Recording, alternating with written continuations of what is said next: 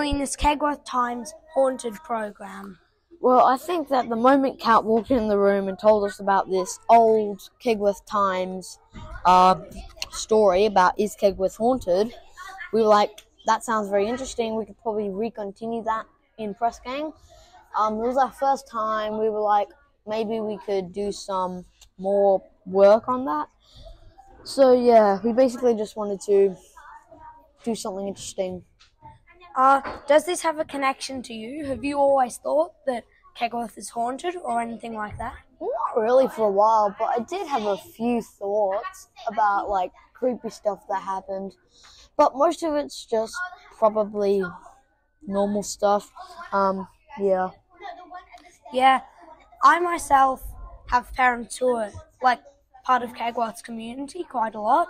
So I spend a lot of time in school after hours, and I know that Hugo does too.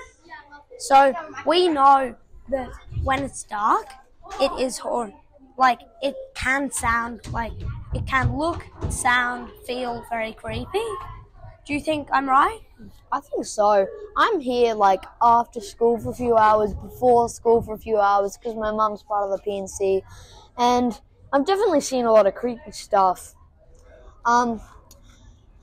Might be able to prove if ghosts are true, but most people probably don't think that Kegworth's haunted. Alex, do you think Kegworth's haunted?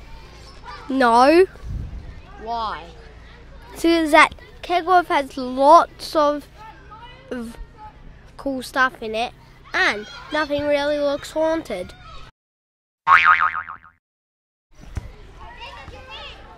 Hey Miles, do you think Kegworth is haunted? Yes, because upstairs there's no stairs, but why is there windows?